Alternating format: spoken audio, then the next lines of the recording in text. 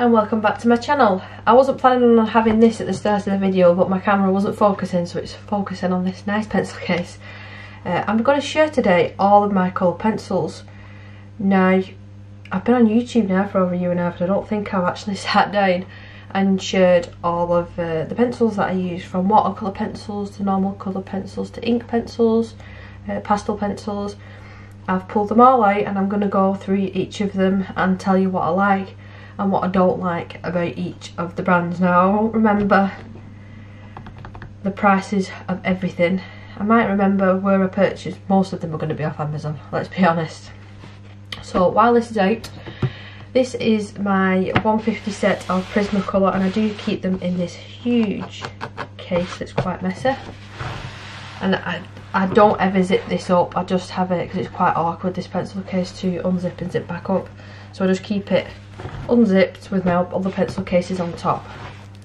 So as you can see, well loved pencils. I've got a couple of Prismacolor blenders, a couple of Derwent blenders just on the top here. My backup white, I think I've got another backup white at the back. But yeah, I absolutely adore these pencils. I remember begging my husband, saying, can I buy these pencils? And they cost me, I think, £130 the first set that I got. And I thought, oh gosh, that is so expensive for pencils. I think, can I buy them, can I buy them? And he said yeah. And I've never looked back. As you can, like I said, they are so well loved. And I've gone through, especially the cream, light peach and white. And there's one of the blues as well that I've had to get a backup of as well. But these are so creamy, smooth to blend. They don't work on all papers. There is some cheaper papers that I've not managed to use them on, and I've even tried them on watercolour paper. I mean, pencils in general on watercolour paper are not great. Polychromos is probably the better one, but they are a soft core and they do break quite often, these. Now, if I can find one, the cores on these aren't fantastic. When you're sharpening them, can you see where the wood has come right up? I'm having to get a craft knife and take away that excess wood. But apart from that, they're not all like that. The pencils, like this grey one here for instance, is perfect. I've not had a trouble sharpening that. But I did buy these off a third party seller on Amazon, and I was a bit wary at first because I was reading all these stories on Facebook groups about them being as fake Prismas, but as far as I'm aware, these are not, and these are the real thing. My husband did bring me a couple of singles back when he went to New York, and they were the exact same as the 150, the original set. Now I've got quite a few backups of these, quite a few, like I said, because they are my very favourite pencil. So I'm going to have to stack these up on the floor because there's not going to be enough room. They're already stacked up as it is. So we'll go for the middle price range, and this one is quite a high price range. I'm going to do these random, and I didn't unzip them either. Wrong way round, that way round. So we start off on this side with the Caran d'Ache Aqua Museum pencils, the watercolour ones. Now, don't get me wrong, and then on this side as well, this is where I keep the Astra pastel pencils, but we'll get to them in a minute. They are nice pencils, these, but because I previously owned the Faber-Castell Albert Duras, I still prefer my Albert Duras. I have to be honest, I would have sent these back with them having such a big price tag. They were like £170, £180, and I'd actually bought them with birthday money. That was the main reason that I didn't send them back, purely because other people gave me money to put towards them. So that was the main reason.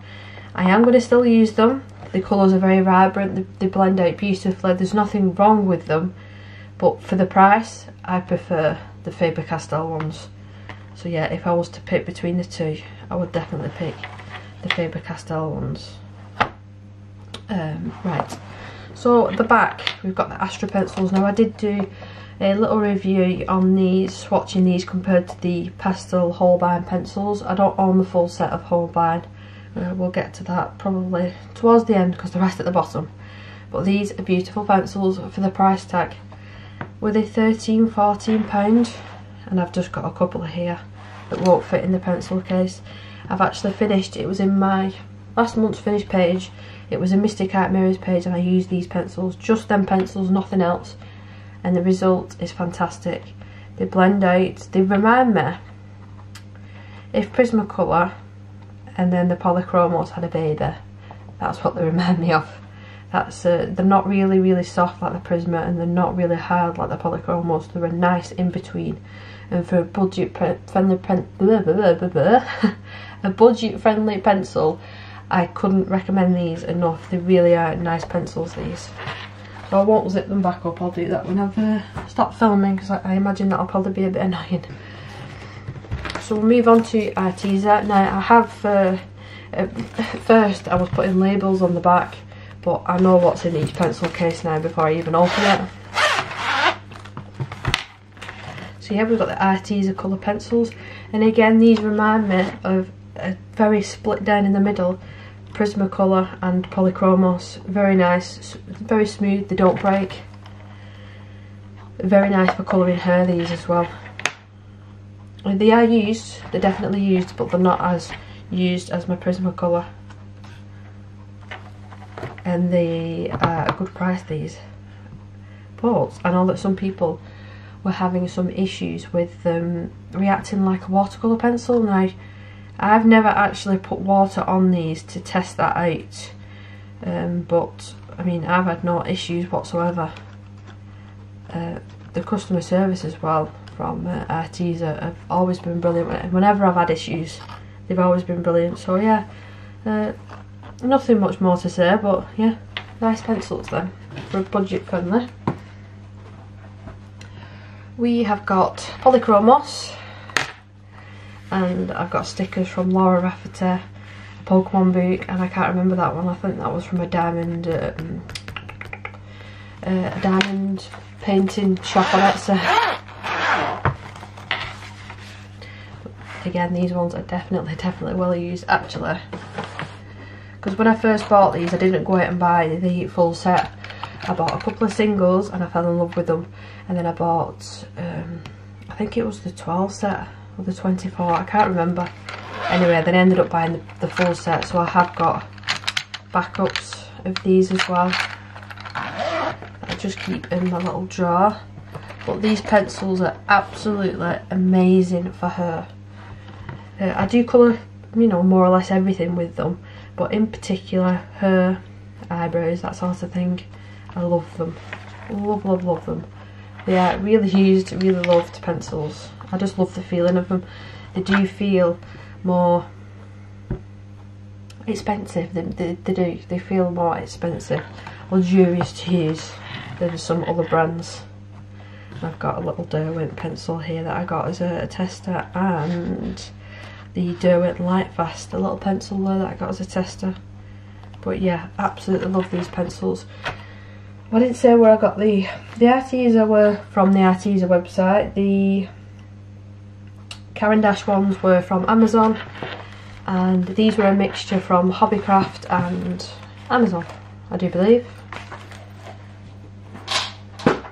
So we've got two identical pencil cases here. Now I do get mixed up with these because they are the exact same, but let's see which is which, shall we? Right, so this is the Inktense. Now I have a love-hate relationship with these pencils, I really do. I love the way that they lay down and the whole vibe, and they really do pack a punch for an ink pencil / watercolour pencil. But doing bigger areas, I can't help but I can't really blend them out. They look very, I don't know what the right word is, like blurry, muddy sort of. Anyway, yeah, so I'm not managing to use them on bigger areas, and I love doing backgrounds. But if I'm colouring a picture, actually I've just finished one. Let me just get it, let me just roll backwards. I've got my little card behind me that I keep my finished pages in. I only did this the other night, and I was inspired to do this because I've been watching and talking to Sabrina from Sabrina's Twist of Colour. Oh, I'm so sorry if I got the channel name wrong, but she does a lot of Inktense on her channel. I'll link it just up here, or is it up there, one of the two. And all her pages and Instagram pages inspired me to do this one, and I had to go ahead and add some stickers. But the majority of this is Inktense and a bit of acrylic paint for the background, because I weren't about to fight with the Inktense in the background. But you see how vibrant they are. They really are gorgeous pencils. I remember before I'd even tried them, I'm gonna have to roll backwards to take the boot back. 1 minute. I remember before even trying these, I was in an art shop in Manchester. I was with my husband, and they had the tins out, like open, what we're cellophane over the top. And I was looking at the pencils and I was thinking, what is all the fuss about? They look so dull, and I couldn't fathom it. And I think I didn't buy them that day from that store. And then 2 days later, they came on the Amazon like lightning deals, or it was Amazon Prime Day or something like that. And I got them for really cheap. It was like 60 something pounds for the whole set, so I couldn't pass it up. But since owning them, I should have got my swatch book out, because really you have to see these swatched out. They really do pack a punch. And, here we go. So there are all my Inktense swatches. Absolutely beautiful colours. Beautiful colours. So yeah, that is the Inktense. So again, purchased off Amazon. And I definitely need to practice with them more. So the other smaller one is the, I'm not going to be able to pronounce the name, I can never pronounce the name, long way around. Stabilo Carbifilo pastel pencils. Now, I've not used these as much as I probably should, and I've only ever used them on backgrounds. You can see that some are quite used. And then these ones, there's some really nice colours actually. Like that. And I don't know if I'm missing one or I've put one back the one way around. I'm not too sure, but I don't like my pencils not being in order. So I think that one's meant to be at the front. At the back rather. Yeah, so I can't really, talking to myself though, I can't really comment too much about these because I haven't used them a whole lot, and I've only ever used them on backgrounds. Now I know Kirsty uses pastel pencils a lot, so I need to take some tips off her, because she did a beautiful skin tone with, I don't think they were these ones, I think they were the Faber-Castell ones that she used. But I'm sure I'd get a similar effect. But again, they were Amazon. What else have we got? My lovelies. My Albert Jewels. And I keep them in this fun bee pencil case, which isn't actually fun because I've just had a nest of bees coming into the house, because we still got that hole in the front room because of the problems with the ensuite and the plumbing and stuff. So they were coming in the house and then falling down into my front room. Anyway, it's sorted now. It's sorted. So yeah, these are my Albert Duras. I adore these pencils. I really do love them. They go down just as smooth as the Caran d'Ache ones. They blend out beautifully, really vibrant colours. They're not as vibrant as the Inktense, but it's a different product, it's a different thing. Gosh, that green gold has gone down quite a bit. But sometimes I think you need to sift through your supplies and your boots and move things around, remember what you've got. Because I've not used these in the longest time, but I'm going to try this month to use my Inktense a little bit more, and then maybe next month I'll pull these out and use them. We shall see. But again, this was an Amazon purchase. Now, I didn't buy these, I didn't buy a single pencil or a small pack. I just went ahead and bought the full one, and I'm so glad that I did. I'll end up getting backups of them. Really lovely, gorgeous pencils.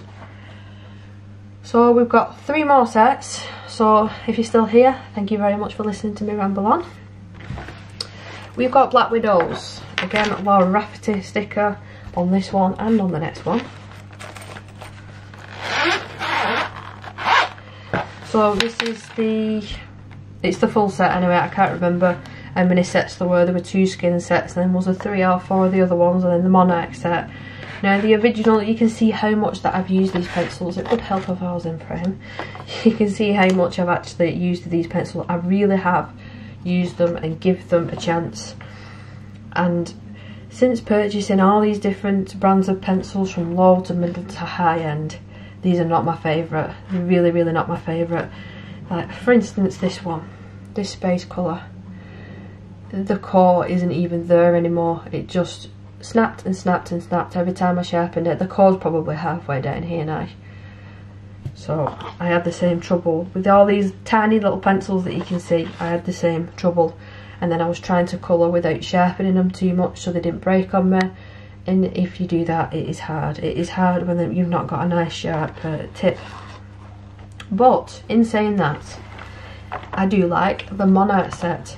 They do remind me very much of the Astra ones, and I think I saw these last week for £13 or £14 for the set, and you get all of these and them beautiful shades as well as the greys at the back.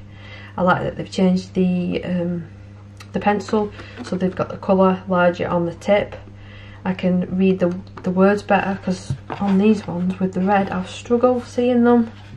I just think that they're a lot creamier, just a lot nicer. Whether they've changed the formula or the way that they do things, I have no idea. But yeah, I do like the Monarch set. I just don't like the original Black Widow set. Please don't come for me for saying that. So that's the Black Widows. I was keeping my Prismacolor pencils in that pencil case for the longest time. So we've got Luminance. And again, I have a love-hate relationship with these. I really, really do. I tend to not use them because I can't read the names. I know that's silly. I know that's silly. The camera probably won't even want to focus. Or are you going to actually listen to me today? Oh, it is doing. I know that looks really clear though, but when you sat here and it's quite dim as well at night and you've got your lamps on, I can't read that. I can't see the names.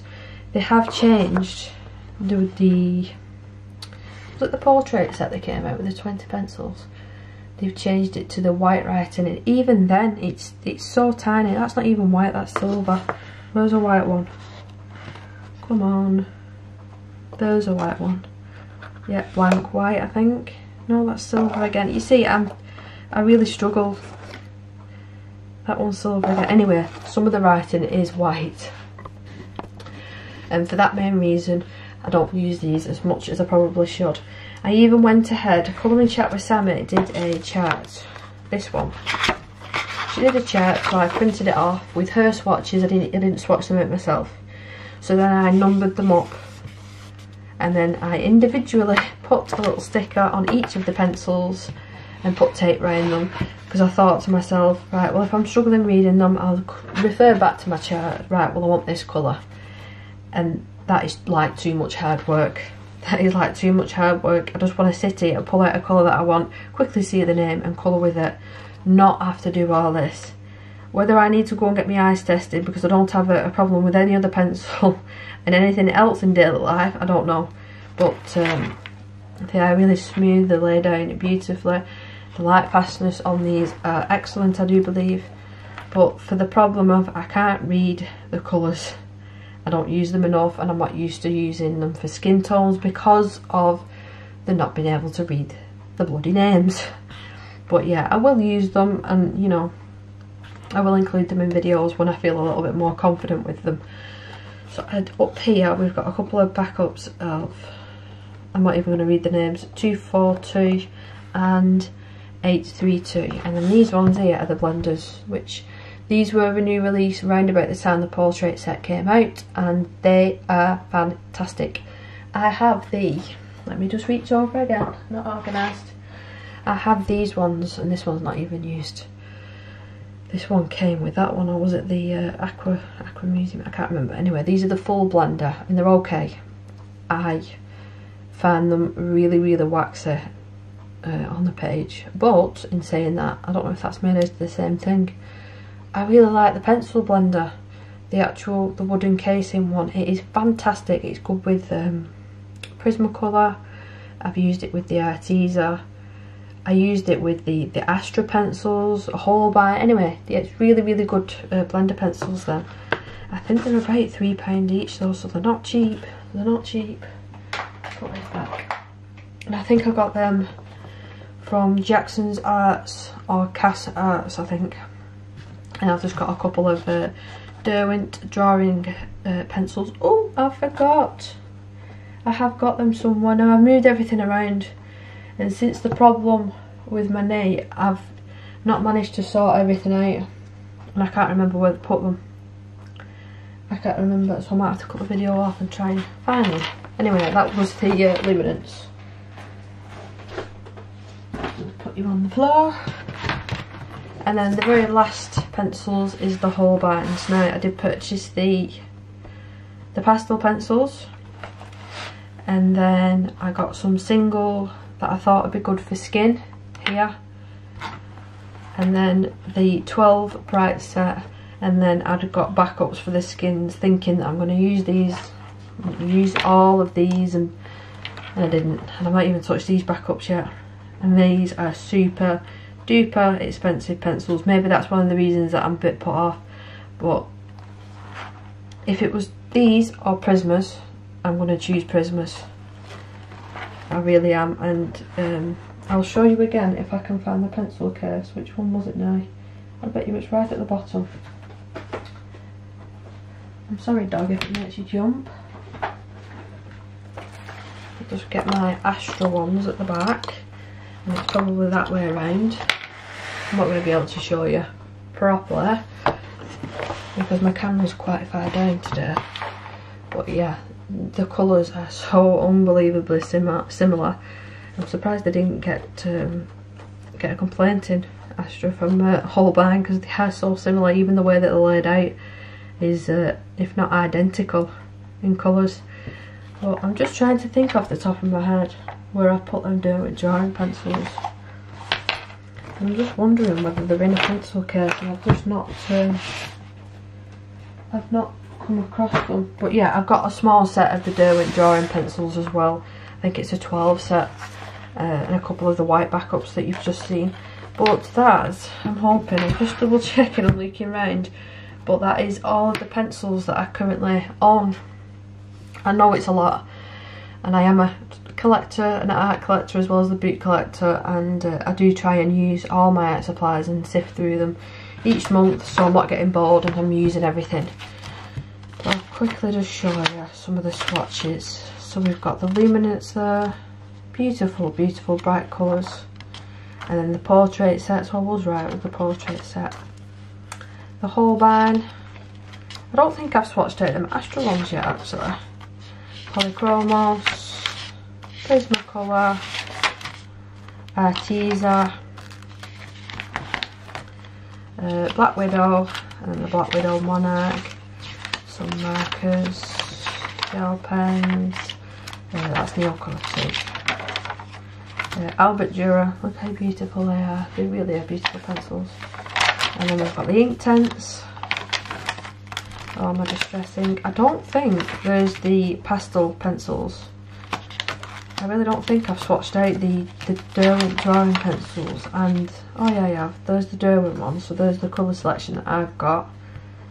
Nice colours, but I don't think of the pen pastels that I own. There's the Aquarelle Museum. Let me just, if I just find.